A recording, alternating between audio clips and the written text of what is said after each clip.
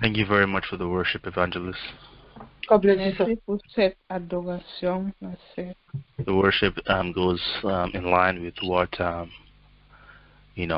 God wants to speak to His people today about who Jesus is. Oh, hallelujah. Amen. Je vais parler à ces enfants aujourd'hui qui Jésus est. So I believe that even from the worship, the Holy Spirit is beginning to minister to us about Jesus. Amen. Amen. Donc, comme on a commencé à glorifier le Seigneur, le Saint-Esprit aussi est en train de ministrer en nous. And so, Father, I pray, oh God, that you speak to me and to your people. Speak through me. Minister to your people. Amen. It is your Spirit that brings revelation. Otherwise, the words alone can do nothing. So, Father, I pray that you minister in your power and in your word, in your strength. Let there be transformation. And may we fall more in love with God and with Jesus after today. Amen. Thank you, Father, because of your word. Holy Spirit, take control. Hallelujah. In Jesus' name we pray. Amen. Amen. And today the topic is the mystery of Jesus. Hallelujah. Le sujet d'aujourd'hui, c'est le mystère de Jésus. And that's why I said that the worship tied to the message for today. Hallelujah. Hallelujah. Pour cela, je dis que cette adoration est aussi à une ligne avec le message d'aujourd'hui. The whole scripture points to the mystery of Jesus. Toute cette écriture, ça dirige à la mystère de Jésus. And the more we get to know about Jesus, the more we get to know about God the Father. Et la plus qu'on connaît Jésus, c'est comme ça aussi on connaît le Père qui est Dieu. Because Jesus said, once you have seen me, you have seen the Father. Parce que Jésus a dit que si vous m'avez vu, c'est que vous avez vu le Père. Because Jesus is the Father in human form. Parce que Jésus c'est le Père en forme humaine. And Jesus is the perfect image of the heart of God towards man or towards his creation. Et Jésus c'est l'image parfaite de la création de Dieu vers l'homme. God is so mighty and so immense that he can't present himself in just one package for us to really know him. Dieu est vraiment grand et incroyable qu'il ne peut même pas lui présenter seulement à un paquet pour qu'on lui connaisse. Everybody wants to see God's face. Even Moses wanted to see God's face.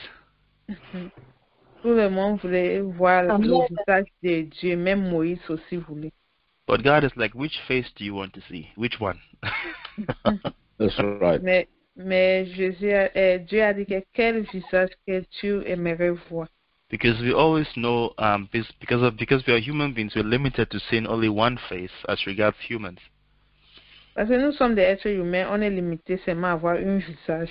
So we think we can limit God to just one personality. Et on peut parfois limiter Dieu seulement à une seule personnalité. But in the fullness of time, when God was ready to reveal himself in a physical form to man, mais quand le moment que Dieu voulait révéler lui-même dans une forme physique à l'homme, God chose to put his fullness in flesh form. How is that possible? Et Dieu avait choisi de mettre lui-même à une forme physique. Because God was like, the only thing you need to know about me, I have placed in Jesus. Et Dieu a dit que la seule chose que vous pouvez connaître de moi, j'ai déjà mis ça en Jésus. Every other thing is extra. The most important thing you need to know about me is in the man called Jesus. Toutes les autres choses sont extra, mais la chose plus importante que vous pouvez connaître de moi, c'est à l'homme Jésus-Christ. Because I remember when the disciples were like, show us the Father, I'm sure the picture that they had in their mind is maybe show us thunder, lightning, fire, what we have heard. Je suis sûr que quand les apôtres avaient dit que montre-nous le Père, ce qu'ils avaient dans leur image, c'est le feu, la lumière, tout cela. Show us the God of Elijah. Show us what we imagine God to be. Montre-nous Dieu d'Élisha, ce que nous on pensait qu'il peut être. And Jesus is like, why do you ask that? Don't you know that when you have seen me, you have seen the Father? That's right. Et Jésus a dit que pourquoi vous demandez cela? Vous ne connaissez pas que quand vous m'avez vu, vous avez déjà vu le Père. That must have been disappointing for the people because what they could see physically with their eyes was just human flesh. That's right. Et les gens, les apôtres étaient déçus parce que ce qu'ils voyaient seulement avec les yeux, c'était une chair d'être humain. But that was because they had no revelation to know who was in this flesh form. They had no revelation. Et cela, c'est parce qu'eux n'avaient pas la révélation pour connaître qui est vraiment dans ce corps Jésus-Christ. Now we're talking about the mystery of Jesus and the revelation of this mystery, because that is how you get to know more about who the man or the God Jesus is. On parle maintenant de la mystère de Jésus et c'est à travers de cela qu'on peut connaître la révélation de cette mystère de Jésus. Et Jesus is a mystery. Jesus is a mystery. Jésus c'est un mystère. If he wasn't a mystery, then everybody would understand by now that he is the Son of God or who he is, and everybody would follow him. Ce n'était pas un mystère. Aujourd'hui, tout le monde connaît qu'il était le Fils de Dieu et tout le monde va lui suivre. Those of us that follow him have been given revelation, a bit of a revelation of who he is. Certains de nous qui sont en train de suivre Jésus-Christ, on avait déjà eu cette révélation de lui et on connaît qui il est. And so this topic is not just something that I can exhaust in one Sunday service. It's going to be a series of preaching or teaching. Amen, amen. Et ce sujet, ce n'est pas quelque chose de seulement une dimanche, mais ça va venir dans les séries. And today it's going to be the part 1. Et aujourd'hui c'est la partie 1. And we're going to read from Colossians 1 verse 12 to 22. On va lire à Colossiens 1 verset 12 jusqu'à 22.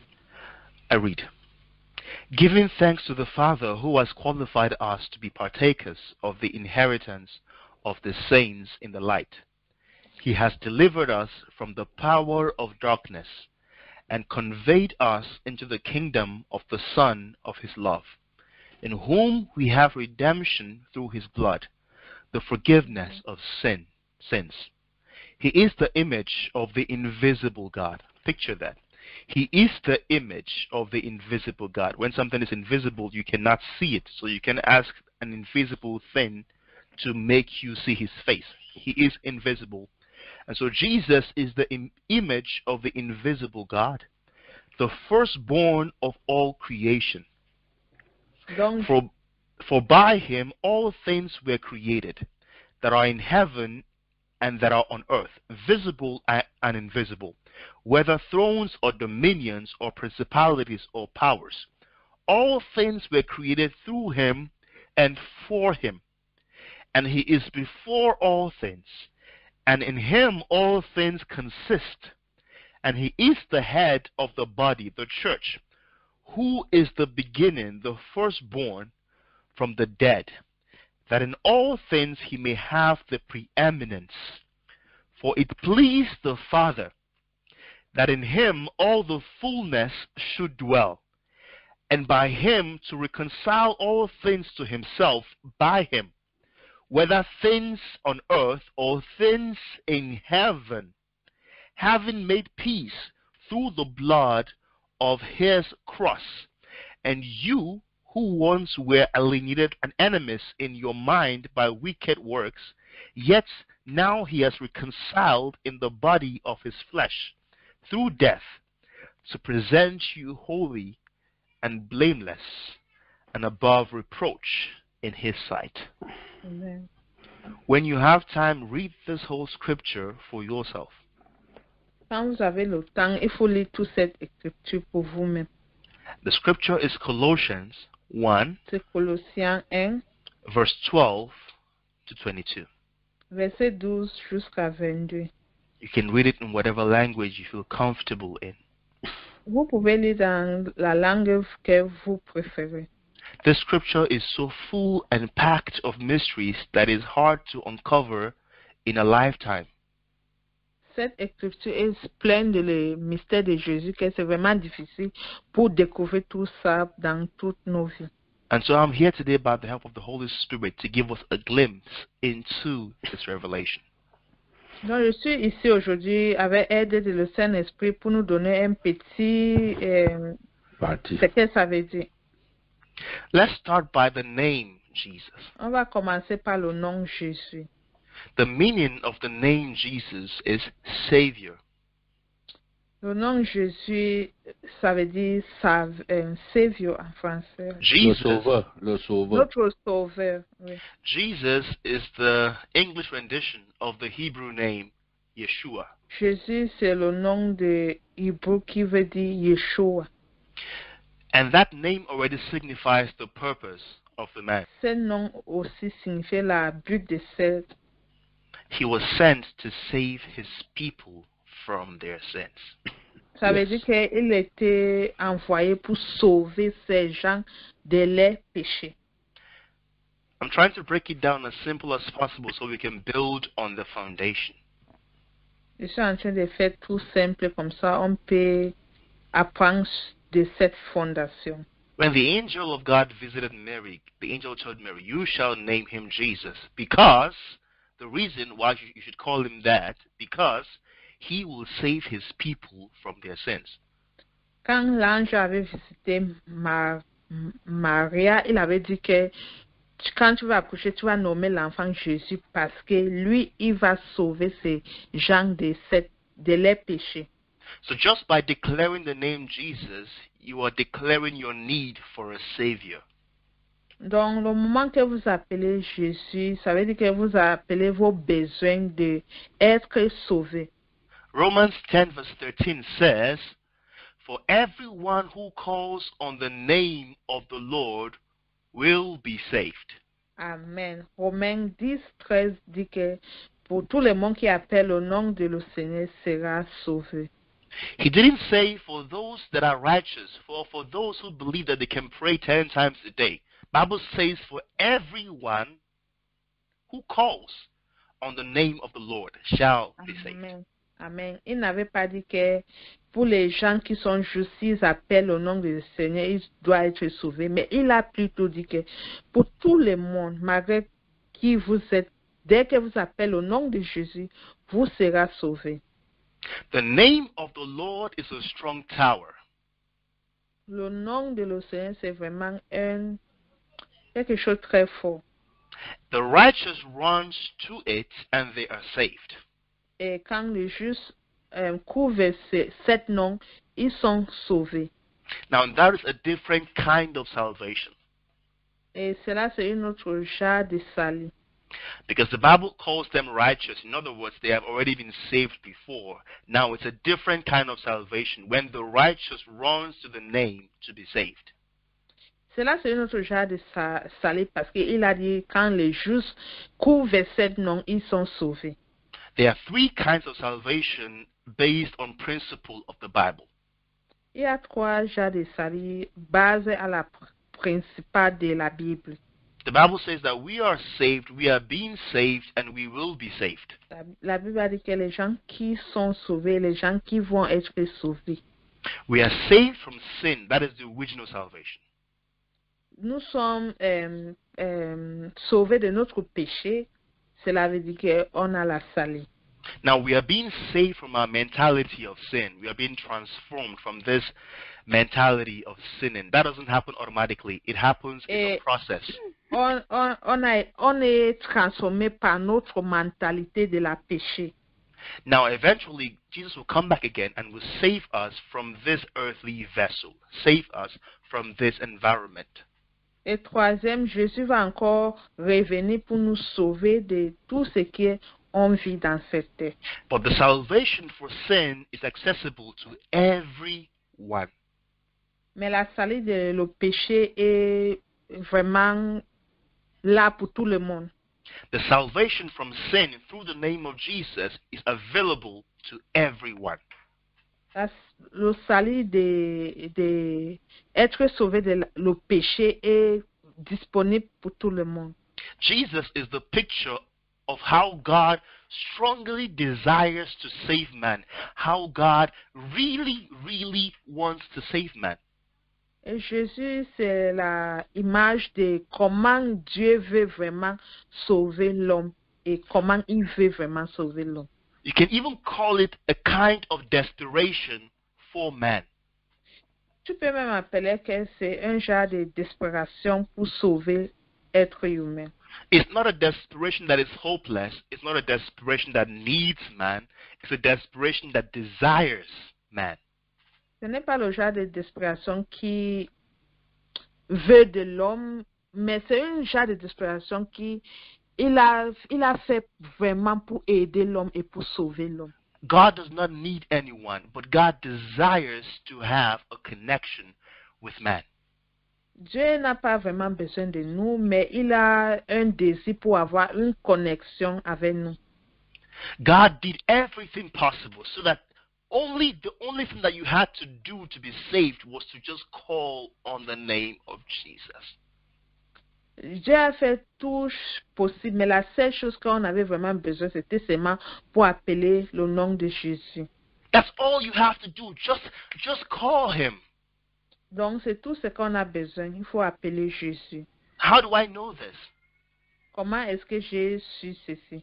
The thief on the cross, close to Jesus, he didn't have to pray any 10 steps prayer or no. All he said was, remember me in your kingdom. Amen. Cette bandit qui était à côté de Jésus, cette volée, la seule chose qu'il a fait, il n'avait même pas besoin de prier, mais il a plutôt dit à Jésus, pardon, il faut me rappeler dans ton royaume.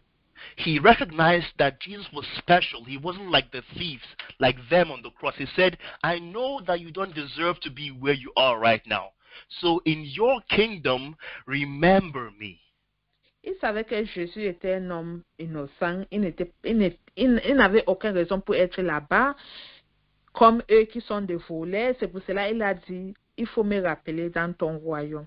He didn't even confess his sins. Il n'avait même pas fait la confession de ses péchés. He didn't say, I'm sorry for everything that I've done. He didn't even say that. Il n'a même pas dit que je suis vraiment désolé de tout ce que j'ai fait. That's how simple God made it for you to be able to access salvation. That's how simple he made it. C'est comme ça Dieu a fait ça, très simple pour qu'on puisse avoir la facilité pour avoir notre salut. The gospel is simple. It's not complicated. La parole de le Seigneur est très simple, ce n'est pas compliqué. We make it complicated, but God made it simple, so everybody that calls on the name of the Lord shall be saved. Amen. C'est nous qui a fait ça compliqué, mais Dieu a fait ça simple, que tout le monde qui appelle à le nom de Jésus sera sauvé. But before Jesus became Jesus in flesh, he existed before that time. Avant que Jésus-Christ a été Jésus dans cette corps, il existait depuis. He didn't only start existing in the New Testament, people. Il n'était pas seulement là dans le Nouveau Testament. The whole scripture points to Jesus one way or the other. Toutes les scriptures, la Bible, ça parle de Jésus à une autre manière. One example was in the Old Testament when the people of Israel, they were bitten by snakes because of their rebellion. Une autre instance dans l'Ancien Testament, quand les gens d'Israël étaient piqués par le serpent à cause de leur rébellion. It was a picture of people that were inflicted by sin and could not help themselves. C'était l'image des gens qui étaient pleins de péchés, mais eux ne pouvaient pas les aider eux-mêmes. And God told Moses to lift up a staff, also made of snake. Et Dieu a dit à Moïse de soulever un bâton qui était aussi fait dans l'image de serpent. In the form of a snake. Dans la forme d'un serpent. And said, whoever can look up to that snake will be healed from the poison of their own snake. Et il avait dit que tous les gens qui peuvent regarder sur cette bâton qui est comme le serpent sera guéri de leur serpent naturel. All they had to do was to look. La seule chose que eux avaient besoin de faire, c'est seulement pour regarder. That's how simple God made it for them to be able to be healed from snake bites. God said, just look. Et c'est comme ça Dieu a fait ça très simple pour eux pour être guéris le pic des serpents. Looking up to Jesus, the author and the finisher of our faith. Donc, c'est pour dire que regardez à Jésus que le commencement et tout dans notre foi. And the Bible says that just the same way the serpent was lifted up, so must the Son of Man be lifted up on the cross. Amen. Donc la Bible a dit que la même façon que cette serpent a été élevée en haut, c'est la même façon que le Fils du Seigneur, il va être soulevé en haut sur la croix. During this whole series, I'll be revealing or pointing out places in the Old Testament where a picture of Jesus was painted even before he came in the New Testament. Donc, dans tout cet enseignement, je vais vous montrer les endroits dans l'Ancien Testament là où l'image de Jésus a été montrée. Christ is not God's plan B. He has always been the original plan. Jésus-Christ, ce n'est pas le plan B de le Seigneur, c'était déjà son plan d'origine. Before Adam and Eve sinned, God already had a plan. Avant que Adam et Eve ont péché, Dieu avait déjà un plan. I'm going to say it again. God did not develop the plan after they fell. Before they fell, God already had a plan for their salvation. Donc, je vais encore dire, ce n'est pas après que Adam et Eve ils ont péché que Dieu a fait un plan, mais même avant ça, il avait déjà un plan pour cette. The Bible refers to Jesus as the lamb that was slain before the foundation of the earth. La Bible voit Jésus comme quelqu'un qui était déjà là pour donner un sacrifice sur cette terre. God does not have today, tomorrow, and next tomorrow. Everything before God is now. God does not have today, tomorrow, and the day after tomorrow. Everything before God is right now, right now. Dieu ne fait pas un plan d'aujourd'hui, demain et après-demain. Tout ce que Dieu fait est déjà planifié. So for us, as far as we are concerned, we believe that Christ died in the New Testament. But as far as God is concerned, Christ already died in the present. There was no, oh, he will die, or he has died. He died. Donc, pour nous, Jésus-Christ est mort dans le Nouveau Testament, mais pour le Seigneur Dieu, ce n'était pas comme ça. Il était déjà mort. So even before Adam and Eve sinned, God already had a plan made for their salvation. Donc, même avant que Adam et Eve ont péché, Dieu avait déjà un plan pour les salir. But man always had this stubbornness to try to save himself or herself.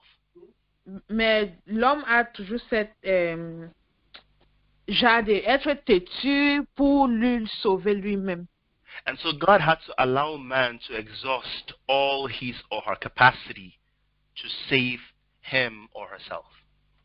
Donc Dieu parfois a besoin de laisser l'homme pour exhauster toute sa capacité pour lui sauver lui-même. And man tried everything possible to be able to please God by killing animals, by obeying the commandments, and man failed terribly in everything. L'homme a essayé tout genre de choses pour plaisir le Seigneur, même tuer les animaux, même faire le sacrifice, mais malgré tout ça, l'homme a échoué. And in the fullness of time, when God saw that man was hopeless and helpless and nobody was righteous, he decided to take the consequence on himself. Et avec le temps, quand Dieu a compris que l'homme ne pouvait rien faire, l'homme était déjà dépassé, il a pris cette décision pour prendre la capacité pour amener une solution pour l'homme. And the Creator, Jesus, had to take the form of creation to be able to reconcile his creation to himself. Et la création qui est Jésus, il a pris une forme de l'homme pour venir rénover sa création sur cette terre. The mystery of Jesus is that God became man. The creator of the whole universe became man so he can reconcile man back to himself. The mystery is that God, the maker of all creation, he became man so he can reconcile man back to himself. Cette mystère, c'est que Dieu, qui est le Père de toute création, il est devenu l'homme pour qu'il puisse réconcilier encore l'homme sur lui-même. The revelation of Jesus helps us to come closer to God the Father and to know Him more. La révélation de Jésus aide nous devenir proches à Dieu le Père et pour nous aider à lui connaître très bien. And the more we know Jesus, the more we know ourselves. Et si le plus qu'on connaît Jésus, c'est la même façon qu'on nous connaît nous-mêmes. Because we're made in His image. And so the more you know the original, the more you understand the image. Parce qu'on a été fait par l'image de Dieu et plus qu'on lui connaît, c'est comme ça aussi qu'on nous connaît, on nous comprend très bien. Christ asked the disciples, "Who do people say that I am?" Jésus-Christ a demandé ses disciples pour dire qu'est-ce que les gens disent que je suis. Because He was checking whether people had a revelation of who He was, not just the physical representation. Parce qu'il était en train de regarder que les gens ont certaines révélations de lui. And everybody knew the answer to that. They called him different stuff, Elijah, Moses, whatever, different names. Et beaucoup de gens connaissaient la réponse de cela. C'est pour cela qu'on l'a appelé beaucoup de noms, Moïse, Elijah, tous des noms différents. And then he said, "Who do you say I am?" Et il a dit que, et vous, qu'est-ce que vous dites que je suis? And everywhere became quiet. Et eux tous étaient tranquilles. There was no more noise. Nobody was answering anyhow anymore because now it's now focused on them. Ils étaient silence parce que c'était le moment que eux-mêmes avaient besoin de donner une réponse. And Peter had a revelation by the Spirit, and he declared it. Et Pierre avait une révélation de l'esprit et il a dit cela. Vous êtes un esprit. And after he declared that, what did Christ say? Christ said, Et après qu'il a déclaré, qu'est-ce que Jésus-Christ a dit? first of all, flesh and blood has not revealed this to you. D'abord, le sang et le corps ne peuvent pas révéler tout ça à vous. So only God can reveal Christ to you. Et c'est seulement Dieu qui peut donner vous cette révélation de Jésus-Christ. And then secondly, he said, "You are Peter, a rock." Et deuxièmement, il a dit que vous êtes Pierre, le roc. So when Peter got a revelation of Jesus, Christ gave him a revelation of himself.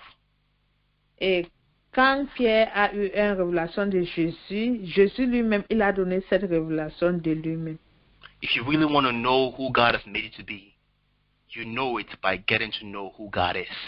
Si vous voulez vraiment connaître qui Dieu vous a fait d'être, vous pouvez connaître cela par commencer à connaître qui est Dieu.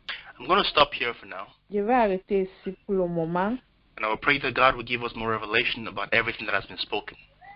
Et je prie que Dieu va donner toute révélation de tout ce qu'on a parlé aujourd'hui. It is too much to finish in just one session. C'est trop pour finir dans une seule session. And only God knows how many parts this message will have. Et seulement Dieu qui connaît combien de parties cet message va prendre. But may God give us more revelation and help us to use what we have heard. Que Dieu nous donne beaucoup de révélations, de nous aider à comprendre ce qu'on vient de prêcher. That most importantly, we will grow in our love for Jesus, in our love for God. Et plus important, on va grandir dans notre amour avec Jésus. Amen. Amen.